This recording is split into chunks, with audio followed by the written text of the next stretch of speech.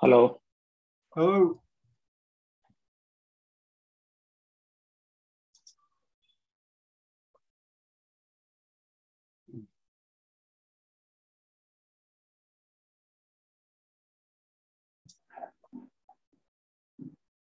Hi, how are you doing? Good. How are you? Yeah, I'm John. The program is supposed to Can you put your camera on, please?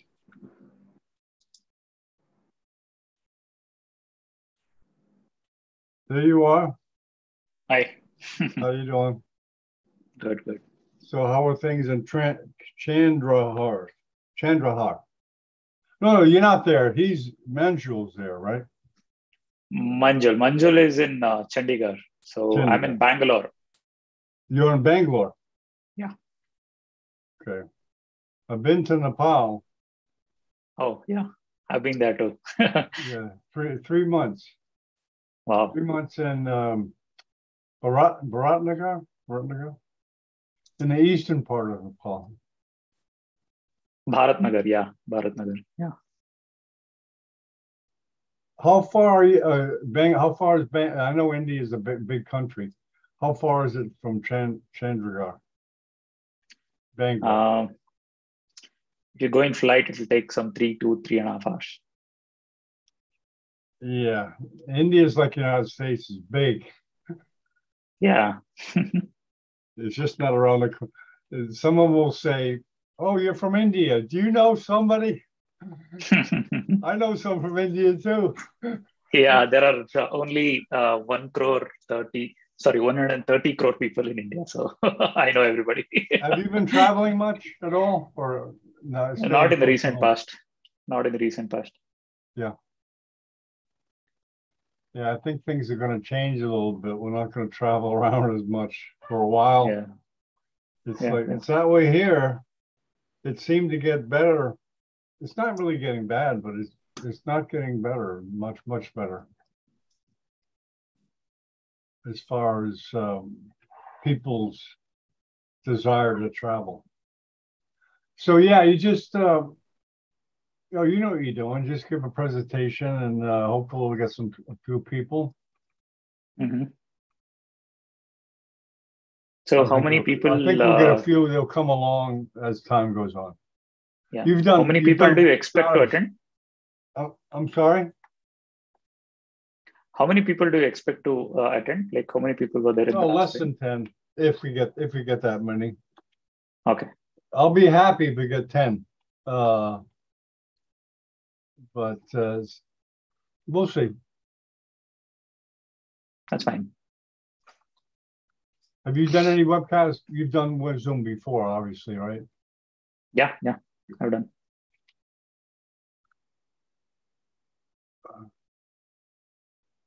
Yeah, I've done. I used to do a lot of webcasts from Nepal. That's where I first started doing them. I ran into Life Cherry, and he's a mostly a trauma guy. Have you heard? He's in. He's back in India right now. Yeah, he's back. Yeah, okay. So you know what? He does a lot of teaching on the internet. Yeah. We did a lot of webinars. Yeah, he's down in Kerala. He's basically from Kerala, but right now he's practicing somewhere in Maharashtra, somewhere, probably. Like that's what I've heard. Mm-hmm. So you've been to Pokhara, like Pokhara in Nepal?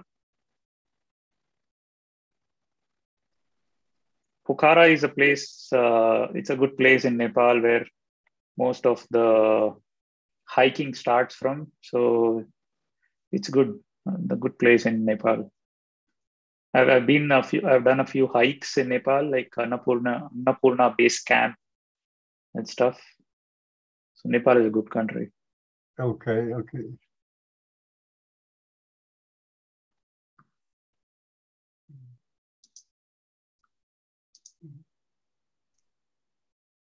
Hold on. Let me.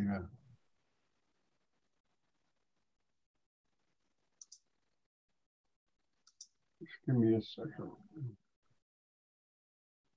Manju's trying to get in here.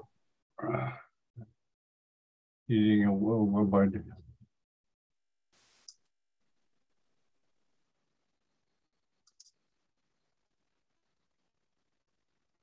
Oh.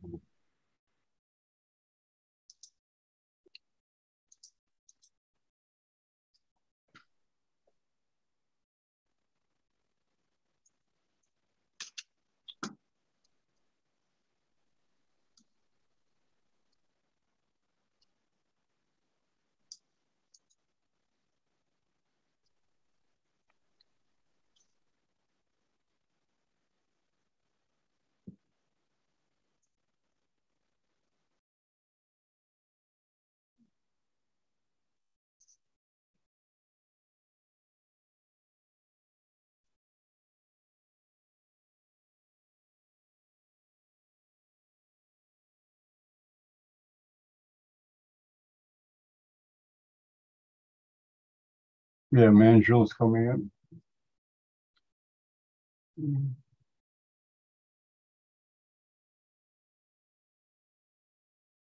Today is today's Friday, right? Did you had your office today?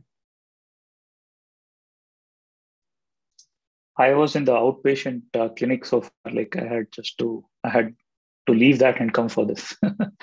Oh, okay. A busy day? Very much.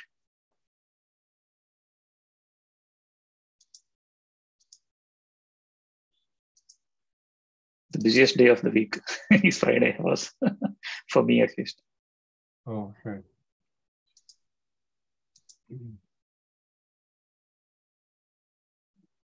No, I do a lot of webcasts in neurosurgery, but I was, everyone constantly referred to Gamma Knife for doing this because they can't do surgery or whatever. And I didn't know what Gamma Knife was. Of course, I heard of it. Mm-hmm. And I think as you know, if you talk to most neurosurgeons, they really don't have a good idea of it. Okay, here's Mitchell. So I hope we can enlighten them. Yeah, definitely. Basically on what it is, because they're offering their patients the option, but they don't know what it is. And they don't know the latest indications, when it should be used, in what area. Hello, Manjul. What areas has been improved? Manjul's on the road. How you doing, Manjul? I'm good, John. How are you doing? Good. Is it safe to do that? Realize Oh, okay. Will you be It's arriving, or I'm are you going at to be in transit mostly? You're basically going to introduce Nishanth. This. No, I'll be home in next 5 to 10 minutes. I'll be home in next. I think by the time Nishanth starts, I'll be there. Okay. Okay. Yeah. Nishanth. Nishanth is a close friend, and he's a wonderful gamma knife surgeon and a microneedle surgeon in Nemans. Thank you. I'm flattered. No, that's the reality. Nishanth, you are already in scrubs, huh? So we are in scrubs most days, recent past after COVID.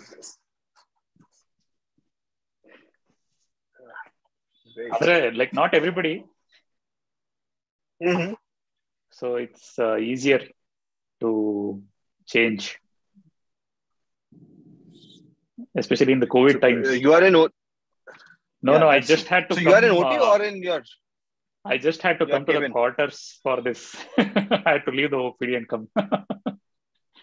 Okay. It was your OPD today, yes. Yeah.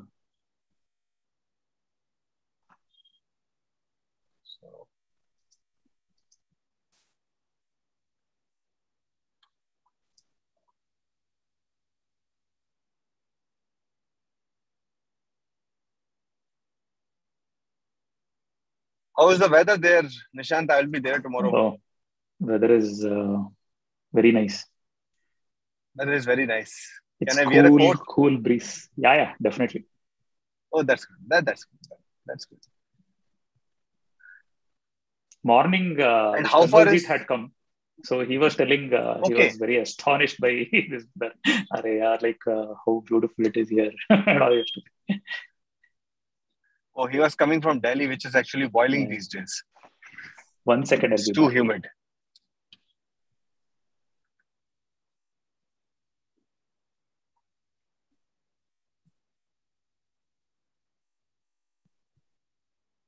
How is the weather at your place, John? Oh, it's beautiful. Beautiful time of year in Miami. It's sunny. I don't know if it gets very humid where you guys are at, but Miami gets very humid.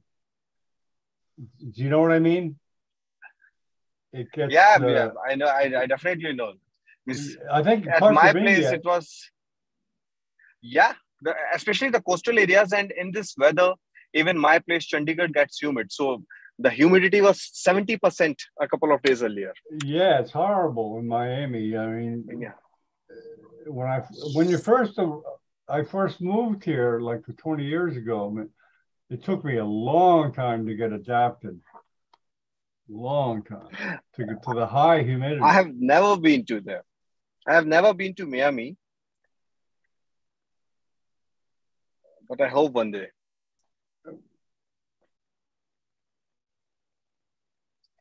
My introduction to Miami was because of Scarface. Oh yeah. Have you watched Scarface? Most of the world, that's their first. But you know, that movie was filmed partly here. Mostly it's filmed in Los Angeles, but there are parts I recognize. Still, it made and Miami Vice put Miami on the map too. That was the crime series you guys probably saw when you were younger. Yeah, they really put Miami on the map as far as tourism. But Nishanth, we'll start, but don't worry, people will come as we go along. Okay, and education's needed in this field. So let's start as we. Okay, I'm going to introduce you, Manjul, and then you introduce. I'll take you off the screen there first, okay? Because we want to see your face first, and then you can go to the screen share, okay, Nishanth? Yeah. Got it. After Manjul introduce you. Okay, let's go. 10, 9, 8, 7, 6, 5, 4, 3, 2. Good morning from Miami Beach. This is Dr. John Bennett broadcasting for a new channel, Gamma Knife TV. I ran into Manjul Tripathi, and he shared the same views of this area of neurosurgery needing education.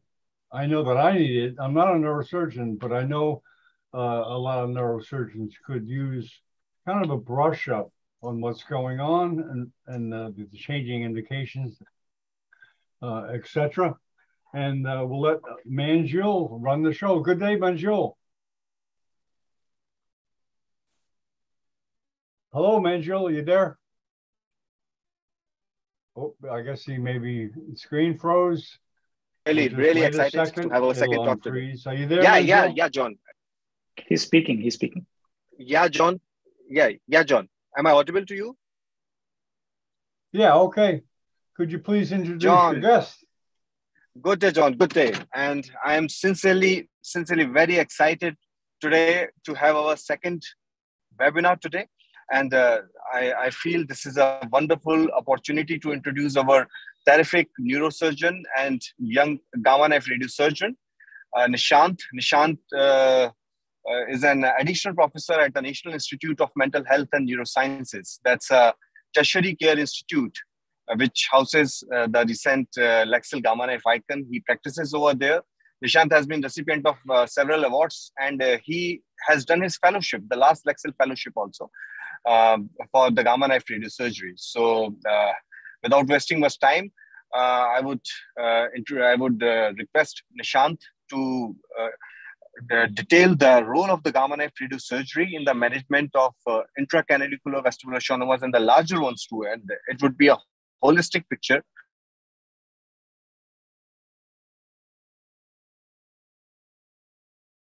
And the role of gamma knife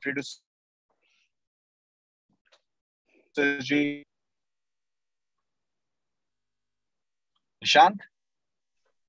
Thank you very much for your kind introduction. If I'm all set, I'll start to share my screen.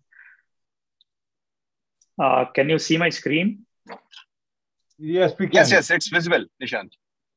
Yeah, thank you very much for the kind introduction, both John and Manjul. It's been a pleasure speaking in this forum, the newly started Gamma Knife TV. So I'll be speaking about gamma knife radiosurgery for vestibular schwannoma holistically.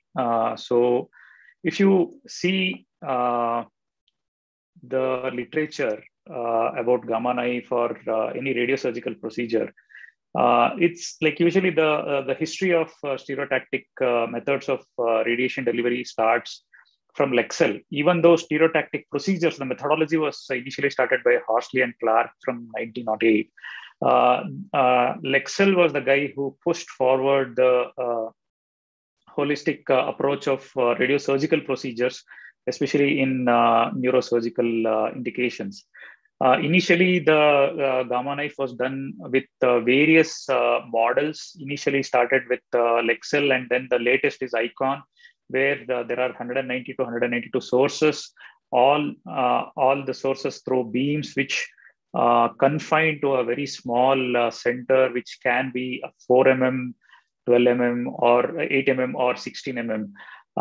Patient is in and out of the treatment within a day, which is very helpful for patients who like to be ambulant. So it's a team approach. Mainly, the leader of the team will be neurosurgeon, which is who is helped by radiation oncologist, physicist, nurse, and radiation technologist.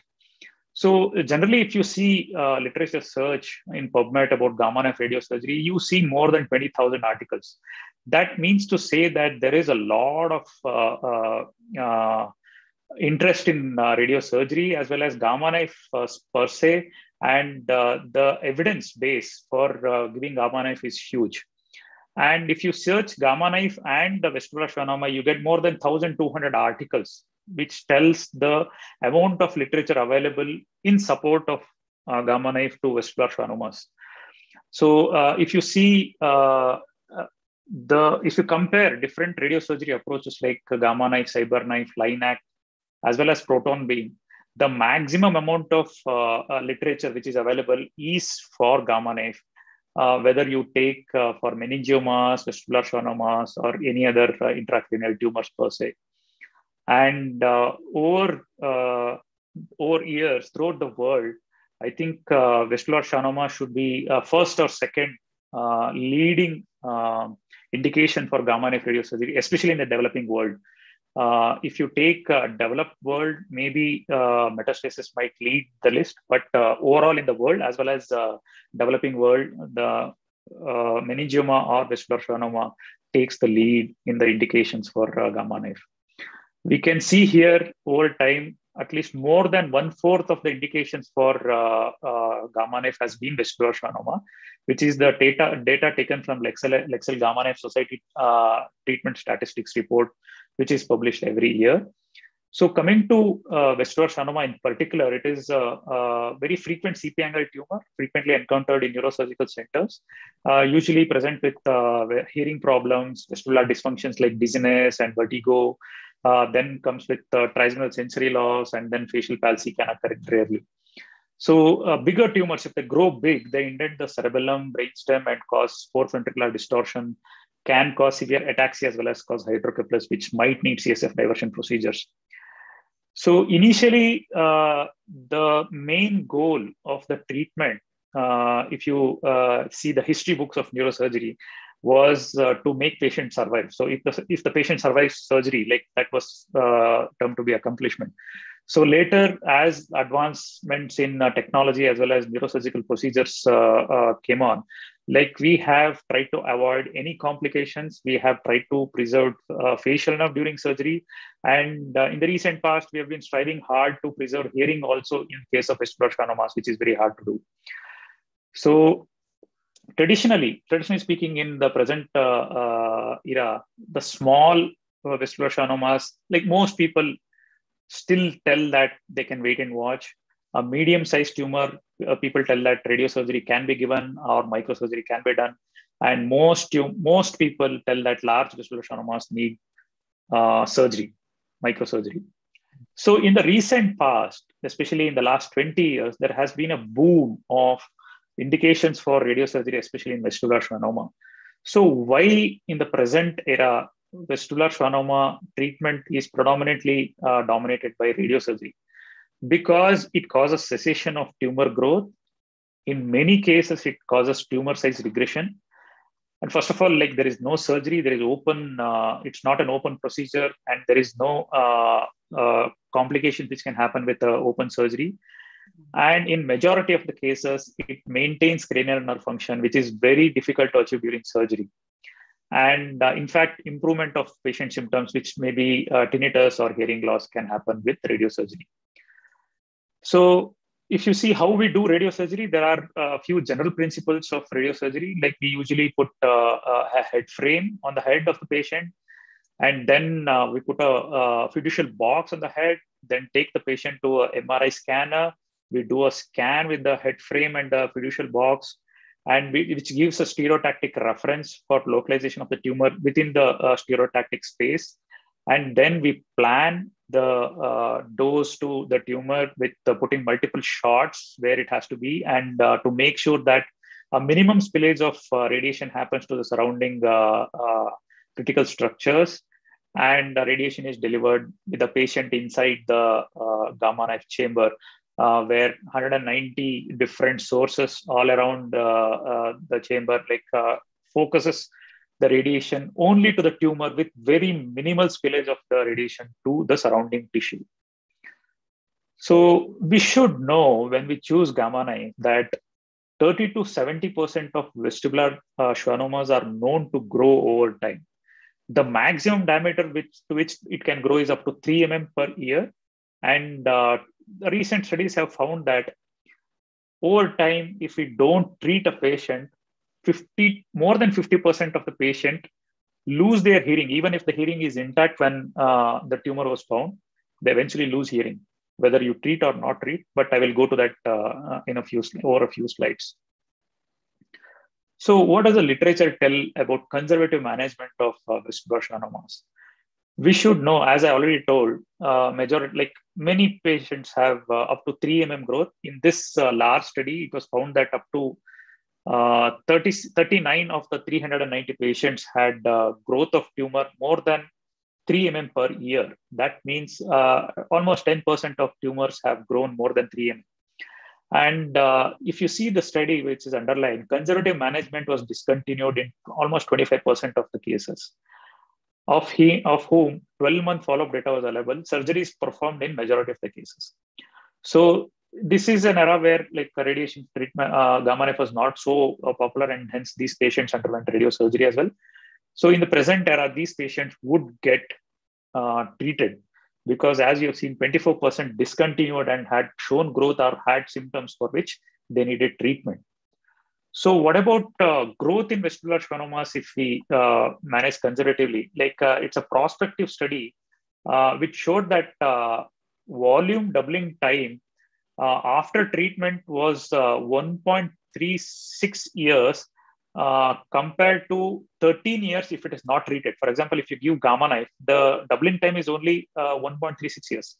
But if you don't give gamma knife, if you give gamma knife, the doubling time is 13 years. That means it slowed down the growth of the tumor after giving radiation.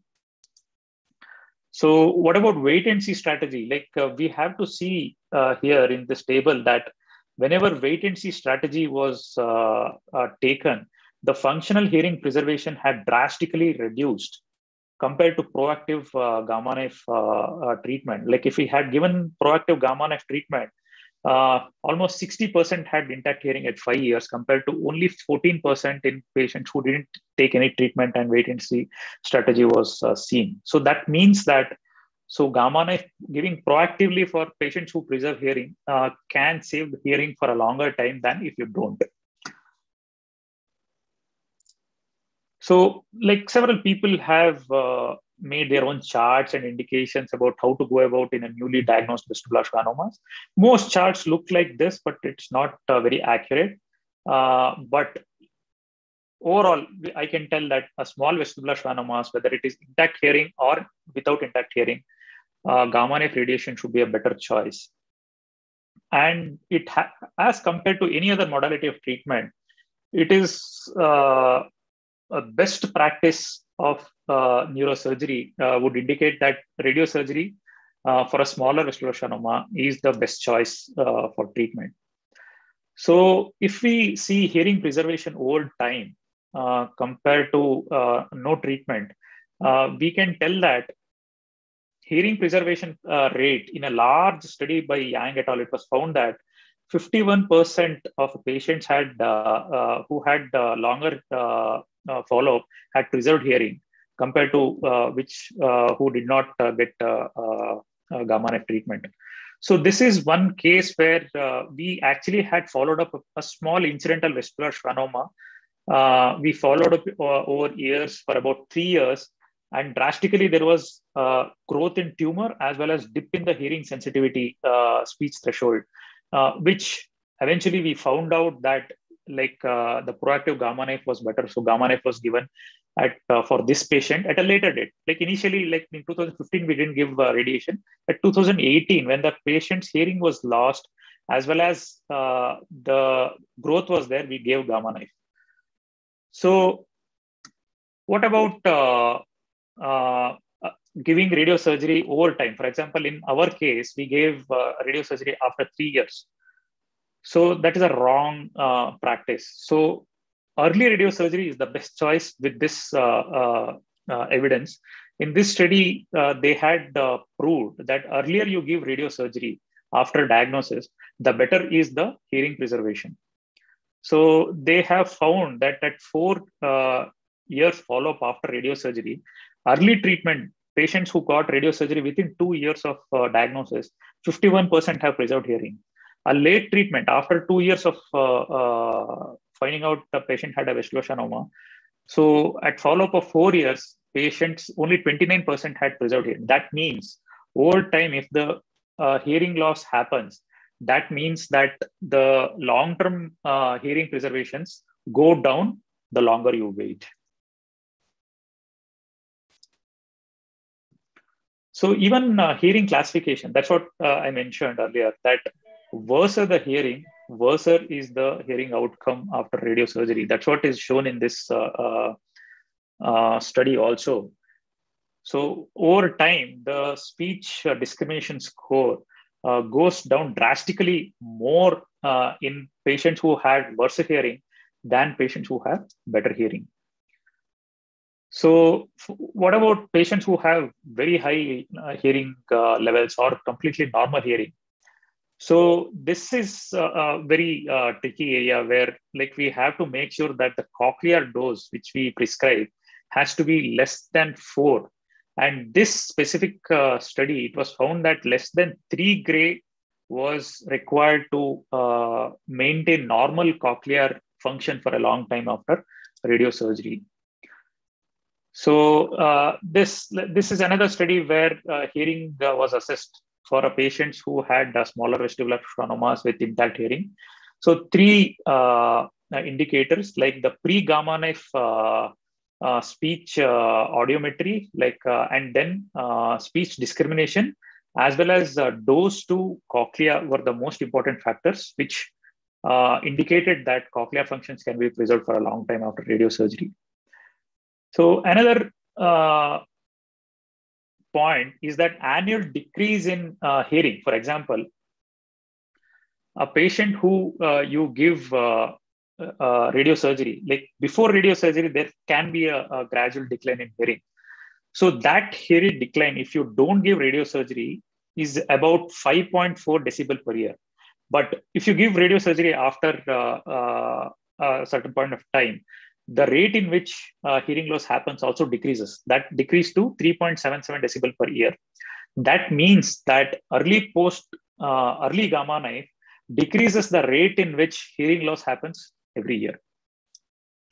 So this is a retrospective study which we did in our center, where we had 87 patients with class 1 and class 2 Gardner-Robertson hearing.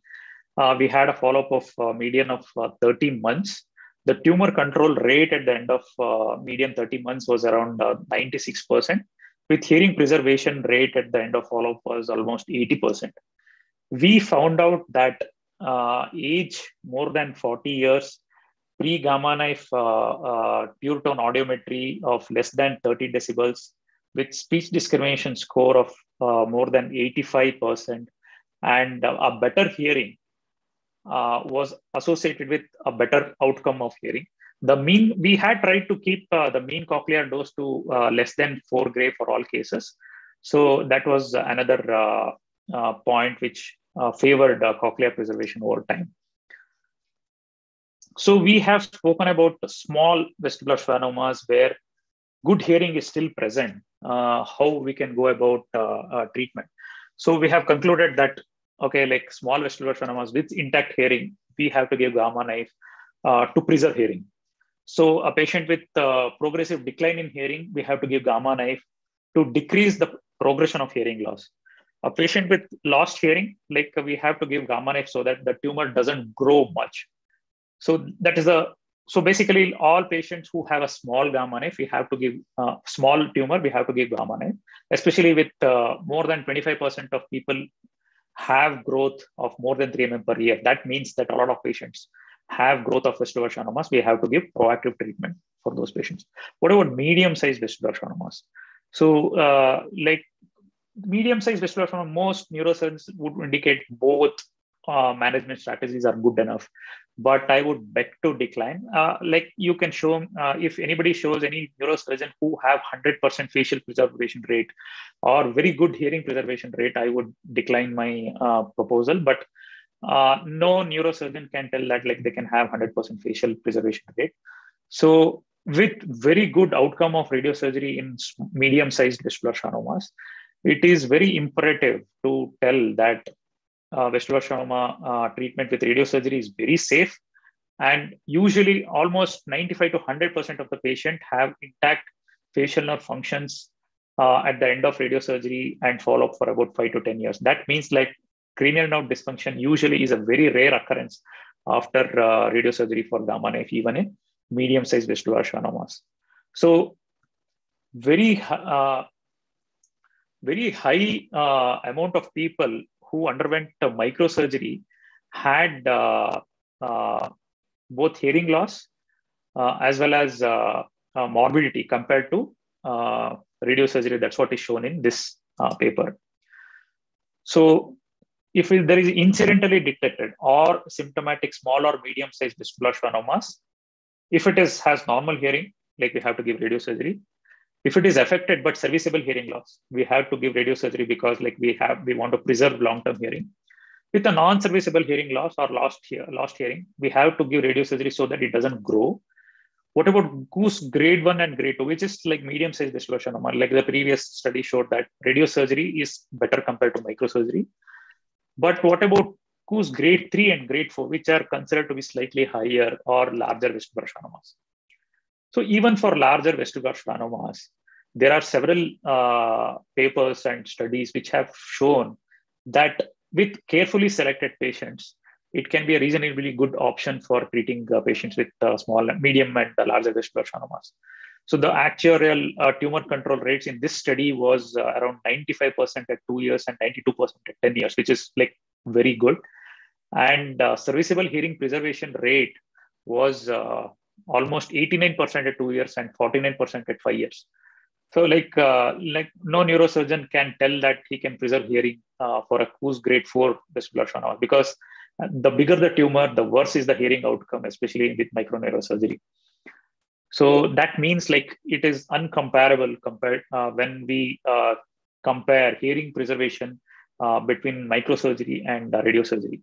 With very good hands, with extremely skilled neurosurgeon, the facial nerve preservation can be same, but it's not a real world scenario where for a regular neurosurgeon, even in a high volume center, facial nerve preservation rate is not comparable to microneurosurgery. So there are multiple studies which shown that tumor control rate is very good, even with vestibular schwannoma, bigger vestibular schwannoma. Some state that like if it is more than 8 cc, the failure rate is high. In this study, it was stated that more than 15 cc, the failure rate is high. But we have done our own study in our department, like where we had 34 patients of large vestibular schwannomas with a mean volume of 10.87 cc. At a median follow-up of 30 months, we had follow-up, and we gave approximately 12 gray radiation for all these patients. So the size of the tumor had significantly reduced in 15% of the patients. It was stable in 41 patients. Increased in size happened in 3 patients, and which amounts to 9%. And new deficits happened in 15% of the patients, of which 4 had to undergo surgery. So tumor control rate at the end of follow-up was 88%, which is reasonably is good. This is how a response can happen to radiosurgery for treatment of large vestibular schwannoma. Over time, you can see there is internal necrosis and gross reduction of the tumor. But after about 5 years of follow-up, the size of the tumor has remained the same. So the larger the tumor, like I personally feel that we need a very long follow-up to tell that radiosurgery has been successful. But that's what, like even late failures are noted in such cases. So a univariate analysis of failures, which showed that a patient who has ataxia, for example, a large tumor who has a compression on the brainstem or cerebellum and causing gait ataxia symptomatically, those patients tend to fail radiosurgery because, like, obviously over time, the tumor edema can cause more symptoms, which will be an indication to do surgery and cause failure of gamma knife. If a gait ataxia is combined with any of the cranial nerve dysfunction over time, that is also had a poorer prognosis. So, like, these are some examples of patients who had failure of gamma knife in patients with large vestibular schwannomas. In the above panel, we can see that over time there is a large necrotic area, but this patient had worsening of the symptoms, severe uncontrolled trigeminal neuralgia, as well as ataxia, for which patient underwent surgery. In the lower panel, we can see that this tumor had a perilesional cyst for which patient had severe ataxia and cranial nerve dysfunction, for which this patient had to undergo surgery. Rarely, we have also reported patients where immediately after gamma knife, there is hemorrhage inside the tumor, which is very rare. Like we had reported one case like that, which eventually required surgery. But in a typical case where a medium to large size vestibular schwannomas, this is a typical response. Initially, there will be necrotic changes. Sometimes the volume might increase. But over time, even though the contrast uptake increases, the volume decreases over time. And it remains dormant after about 5 years. Like usually the tumors won't shrink after 5 years. So it remains dormant after 5 years.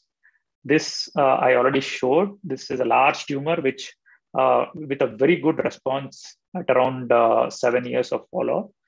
These are typical response of patients which show internal necrosis initially and then increase in contrast uptake, but still the volume has remained the same or it has decreased in size over time. This is the same. And this is like a small vestibular schwannoma with moderate sensory neural hearing loss. Typical ice cream cone shaped tumor, which has gradually decreased in size, and even only intracanalicular part is left behind at the end of 3 years follow-up. So the importance of gamma knife in treating such patients is that like it has a very high amount of dose follow-up around the tumor. See, for example, in this case, the yellow line depicts the 12 gray line, which is a treatment volume of this patient. The red line is the marked treatment volume. The yellow line is the dose delivered. And if you can see the surrounding green lines, you can see that the 2 gray line is hardly encompassing half a centimeter around the tumor. That is how steep the dose fall off is. That's one of the important aspects in which you choose radiosurgery, especially gamma knife radiation compared to any other radiosurgery techniques. So with this, I would want to conclude my talk. Like basically, I would like to tell that in this present era, a case with vestibular schwannoma can be managed with gamma knife radiosurgery very safely. The safety is at most when I tell that the option of before giving gamma knife as an option for a patient. So it is very safe. Cranial nerve dysfunction after radiosurgery is very rare, except hearing loss, which can happen over time. But facial nerve dysfunction is almost unheard of, and it is very rare to have a cranial nerve dysfunction. In the initial period where around 1.5 decades earlier, where 14 gray to 15 gray radiation was given to vestibular schwannomas, the cranial dysfunction used to happen at around 20 to 30%, which is quite high. When we have titrated the dose to around 12 gray for treatment, so the complication rates of cranial nerve dysfunction have drastically reduced, and it is almost negligible now. Except that hearing loss can happen, which is better compared to a natural course of the patient. A special mention about radiosurgery in neurofibromatosis patients. Even in neurofibromatosis patients, the response has been very good in literature. We have limited experience with neurofibromatosis patients, but whenever there is a loss of hearing, like that would be a first choice. Or if there is a gradual deterioration of hearing also, like it's a reasonable indication for gamma knife in cases of neurofibromatosis as well. So with this, I would like to end my talk. And if there are any doubts or anything, like I'm open for discussion.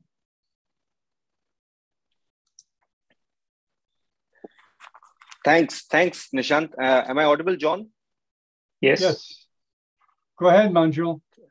Thanks, Nishanth. It was a wonderful presentation. It was actually a good overview of a paradigm shift in the management of the vestibular schwannoma. So I remember the articles which explain the enucleation technique of the Charles balance, and then gradually it improved to an intracapsular dissection by Dendy. And then we first started from life-saving surgery to the nerve-preserving surgery, and now we are actually avoiding a surgical knife.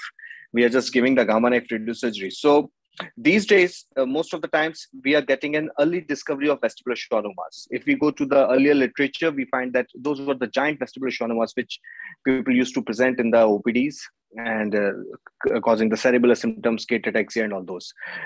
Partly because of introduction of mobile phones, we are able to discover the patients are symptomatic earlier than before. They are able to find the difference between both the ears, and then MRI picks it up. So there are so many incidental ones. Wait and watch versus observation for a small vestibular schwannoma. That remains a very important matter of discussion, practically a matter of debate. So if you consider radiosurgery versus stereotactic radiation therapies in fractionation, when the long-term hearing preservation is the goal, what is your opinion on that? What should be a better option? There are many studies which have shown very good results with fractionated radiation. They have shown good results, but if you compare with radiosurgery, it's almost equal. It's like it's almost equal. Then it might be a bit better, but if you can compare the ease in which radiosurgery is given compared to fractionation, if you give a choice of those two for any patient, I feel that radiosurgery would be a better choice. As well as if you see hearing loss is one of the factors which matter. But if you compare tumor control rates over time, tumor control rates are better with radiosurgery compared to fractionation, even though they state that it's comparable. If you see the minor details, that the tumor control rate is good in radiosurgery compared to fractionated radiation therapies. So with the added risk of radiation to the surrounding tissue, which is very important, and you're giving 2 grays for about 30 days or something like that, 20 days or 30 days in fractionated radiation, I feel radiosurgery would easily be a procedure of choice. You also showed a wonderful article from that Canadian group by David Matthew, which had a grade 4 vestibular schwannomas, and the experience of Nimhan's over that. Sometimes we find these large vestibular schwannomas as an incidental tumor also. So how do you counsel your patient for microsurgery versus radiosurgery? And for these grade 4 vestibular schwannomas, do you follow the planned partial resection followed by radiosurgery? Yeah, it's a very important question, and it's very tricky also to do that. Like for example, at present, if you see who's grade 4 vestibular schwannoma, if a patient, every patient's MRI looks different. So if a patient has a tight posterior fossa with a negligent CSF space is seen, and there is a vestibular schwannoma sitting there, even 2.5 mm cc, 2.5 mm, 2.5 cc vestibular schwannoma, or sorry, 2.5 centimeter vestibular schwannoma, I can tell that it is better to remove it. But if there is a large space in the posterior fossa, CSF spaces are seen, even if it is a 3.5 centimeter tumor, and even if the volume is around 12 to 13 cc, I would be very happy to give radiosurgery. That means to say that a patient's symptomatology is mainly dependent on the compression effects which the tumor gives. Even in our study, it was shown that patients who have multiple cranial nerves as well as gait dysfunction had a worse outcome. That means to tell that those patients had tumors which cause compression and cause symptomatology. And if we give radiation for those patients, what happens is there will be transient swelling over time, 6 months to 1 year. It causes severe dysfunction of the patient. Ultimately, patient might choose surgery over radiosurgery, and it will be termed as failure. Though those patients, if you can give anti-edema measures and maintain for a while, it can decrease over time. But patients will have unbearable problems at that time. So to tide over that crisis, like we have to see cases where even if there is a transient increase of around 15 to 20% of the tumor volume, by seeing the scan, if you can tell that even if there is some 15 to 20% of increase in tumor volume can occur, patient should not have deficits. If with a reasonable confidence, I can tell that, okay, there is large space around the tumor. And even if there is necrosis and edema, this tumor might not cause symptomology to the patient, then I would choose that, okay, this patient can undergo radiosurgery. For example, if a patient who has around 3 centimeter or 3.5 centimeter tumor with crowded CP angle, still I would, or the patient has ataxia or multiple cranial palsy already, that means that it is better to err towards neurosurgery, microsurgery compared to radiosurgery. So you are actually talking about the pseudo progression, which is seen in some of these patients. So there is no definite definition in literature what should be called as a pseudo progression when it's actually a radiosurgery induced edema over there. But it happens in almost all cases. It happens. Yeah. So means if you take a more than 10% increase in volume or more than 20%, so that's a very individual criteria to define a pseudo progression in those patients. It happens in a few of my patients also. The only time that we operate on them is that they have a clinical deterioration which is in synchrony with the radiological deterioration. That's the only point when I say that, okay, let's go for a surgical intervention. Otherwise, if you just follow these patients, you just sit tight and procrastinate over there, you find that most of these patients do well over the course of time. That's not a true tumor increase, that's a radiosurgery induced edema. So some of your patients, you showed that in your series, you had new deficits in 5 patients, and in 4 patients, you had to take a surgical intervention. Did you find any difference in the surgery in your intraoperative experience? How was it different from a patient who was not subjected to radiosurgery at first? So is there any difference in these 2 cohorts, primary radiosurgery versus secondary radiosurgery sort of patients? So we have had this discussion in our department as well. So, like, I have operated personally only 1 patient who needed surgery, but 3 of my colleagues have operated the rest of the cases. Like, I have been personally there when they operated, and I've asked them what did they feel any difference. But according to them, like the tumor characteristics of vestibular schwannomas are so different in each case. If you specifically ask for something, it can be there. So, but compared to a regular vestibular schwannoma, they have given a feedback that it was more firm and less vascular. So, what about the arachnoid plane? Because that's your primary step when you take the arachnoid away from the tumor, then you start dissecting over there. So arachnoid gets irradiated when you get bad compared to, that was bad compared to a regular case where arachnoid plane could be easily dissected. I was told that like arachnoid plane was not so great, but that can be individual. So arachnoid plane as such is known to be not great in patients. Like I have read 1 or 2 papers where they have operated after radiosurgery and they've seen histopathology, and the usual neurosurgeon's feedback would be that arachnoid plane was bad and they had difficulty dissecting.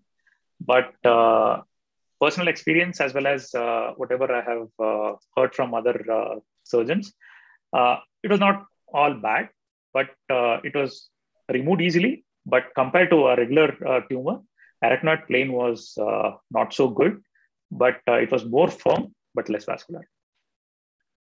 Okay, so any quick comment on quality of life and the cost comparison in patients who fall like a Coos grade 2, Coos grade 3, a small vestibular schwannoma?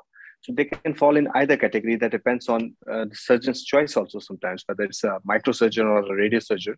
So any comment on the quality of life and the cost incurred in these 2 techniques? So there are multiple studies which have shown that radiosurgery is the best practice when you compare both quality of life as well as the money spent. So surgery as such, people might think that surgery is quite safe and it's cheaper than radiosurgery, but it's not. It depends on the country which they live, the availability of the surgeon, availability of radiosurgery as well.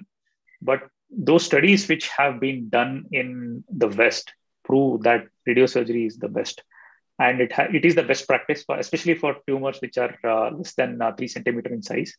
The quality of life as well as the cost incurred for the healthcare sector was the cheapest in radiosurgery compared to both microneurosurgery, as well as they've compared the serial scans and how much quality of life was affected by patients who were managed conservatively. Even their quality of life was severely affected because of the anxiety and stuff. So with that respect, I think radiosurgery is, it maintains the middle path where you are not causing harm, as well as you are treating them at a low cost and giving a good result. You also showed an interesting case of which you published, probably I missed that one, a bleeding inside a tumor after radiosurgery. And probably in the last JNS, some group also published their series on the post-radiosurgery bleeding in the vestibular schwannoma. A quick comment on that. So like it can happen over so much time. So incidentally, ours was very quick. Like it happened within 4 or 5 days after radiosurgery. We had given 12 gray with very good tumor coverage, 50% isodose line, not too much radiation also. But patient had deteriorated. We initially managed conservatively. We gave antiedema measures, but patient was feeling sick. Like there was no way that we could conservatively manage that patient because patient had developed severe trigeminal neuralgia, brainstem dysfunction because of ataxia, as well as severe headache. So surgically, it is like any tumor with bleed. Even histopathology didn't show anything great except that schwannoma had bled. But it happened very early compared to radiosurgery, compared to people who have reported bleed after radiosurgery, which has happened at various stages after radiosurgery. Our case was very early, which is that was a dramatic event in 4 days. Yeah. Sometimes I just really question that temporal sequence of events that just giving after the 4 days. How does is it really because of a radiosurgery induced bleed or patient had a hypertensive episode or something like that, and that has caused the bleed? So that's really something which I question in my mind, whether it's really a radiosurgery induced or there is some other factor playing on there. So like I had done literature search on sporadically vestibular schwannoma bleeding, but it's quite rare. So the radiosurgery has definitely something to do about it, but I'm not sure what. Yeah, but yours is a busy center, and you do you do nearly around 600 plus cases per year. Now with the icon, this number is going to too much more than 600 plus. And in your own series, you are seeing a first case with a bleeding in a previously irradiated vestibular schwannoma. So I think that's going to be a pretty rare case report. Having said that, I echo in your sentiments and in your opinion about radiosurgery for the vestibular schwannoma that this is the state of the art now, and especially for the Coos grade 1 to 3 vestibular schwannomas, its results are actually better than observation and microneurosurgery. John, any question, any comment? Yes, thank you, Nishanth. Thank you for taking the time. As I mentioned to you before we started, I'm not a neurosurgeon, but I do a lot of webcasts. And it just seems to me that education is needed, not for patients, but for other neurosurgeons, because as you know, it seems to be a dynamic field, changing. Maybe some areas are getting more indications, maybe getting less in some. But I certainly think that if a neurosurgeon is going to recommend it, they know what it is. And they can intelligently discuss with the patient. Do you, generally speaking, do you see an increase in the amount of gamma being used nowadays as opposed to, say, 2 or 3 years ago? Definitely. So over time, we have seen more incidental tumors, like patient goes for a head injury, get a scan, Then they find a small tumor inside the internal acoustic meatus. It's found to be vestibular schwannoma. They do hearing. Hearing is lost, which patient might have not noticed. So it's a very common practice. In maybe in a week, at least 2 or 3 cases, we see where there is a very small vestibular schwannomas which is incidentally detected. That means it is quite high. Like we used to do radio surgery for vestibular schwannomas used to be like 2 or 3 cases per week earlier, like around a decade ago, and now we treat 2 vestibular schwannomas per day. That means that there is a massive increase in patients who require gamma knife radiosurgery, which is predominantly a smaller vestibular schwannoma. Very good. Okay, Martin, are you there? We have a neurosurgeon from Dubai that he says he doesn't use it, but he has a partner that does. Martin, are you there? I'd just like to have him comment if he would. Yes, I am here. Yeah. Well, obviously these colleagues from India have to be commended for their compilation of the data and the number of cases they're doing, and so I don't want to argue with their data. One thing I do miss in this whole discussion is like how hard are these data? Because even back in the days when microsurgery was the one and only option, there was still a debate. Schwannomas have an unpredictable growth pattern, and we all know that. And so that's where the wait and see came in. And then also, so how hard are these figures? I mean, what was the volume of a Norwegian study saying asymptomatic small tumors should be treated with gamma knife up front? How many cases was that? And that is one question I would put in. And the other one being, have you seen any malignant transformation? I mean, what the Indian colleagues are saying here it reminds me very much of a discussion we had in '99 with Sami in a meeting in Fosto Iguazu, and the people from the US came in, and there were basically two factions: those who had the gamma knife and those who didn't. So yes, malignant transformation. And what about the role of age? Now, if you have an elderly patient, 75, let's say, and does he really need, I mean, it might well be that the acoustic doesn't grow anymore. It's not significant anymore. What about the age selection? What is your attitude there?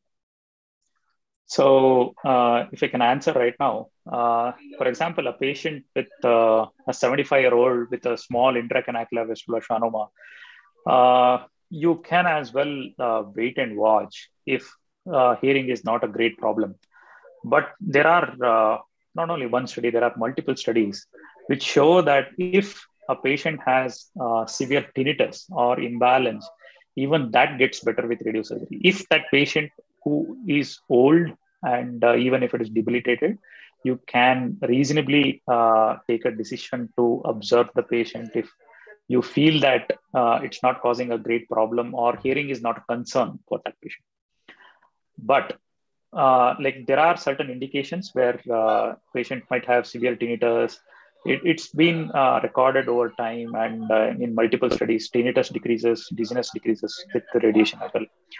And then coming to the how dependable or reproducible the data, whatever is available is. So I will tell you one typical example of whether to observe or operate a low-grade glioma.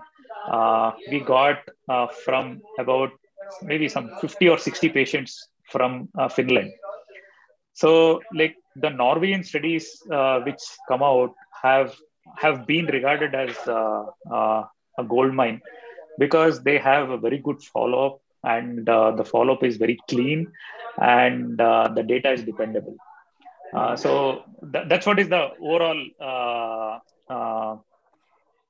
overall thinking about the data which is already published, and the details in the detail to which they have followed up those patients with very regular audiometries and regular scans, I think you have to give good weightage for depending on that data. Like there's nothing wrong in doing the same study in a very big center. Like if it can be done in a very big center, like hard data can be produced anytime. But due to lack of funding and stuff, like I think those are not reproducible. Those studies are not reproducible very easily.